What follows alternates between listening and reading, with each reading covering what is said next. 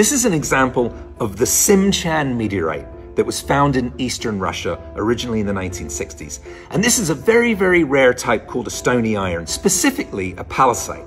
And pallasites are normally about 50% nickel iron, extraterrestrial nickel iron, that's the shiny metal matrix, and about 50% olivine. And in the gemstone world, olivine is peridot. So you're looking at a meteorite that is partly metal and partly gemstones from space. And this one is particularly unusual because it's described as a transitional slice.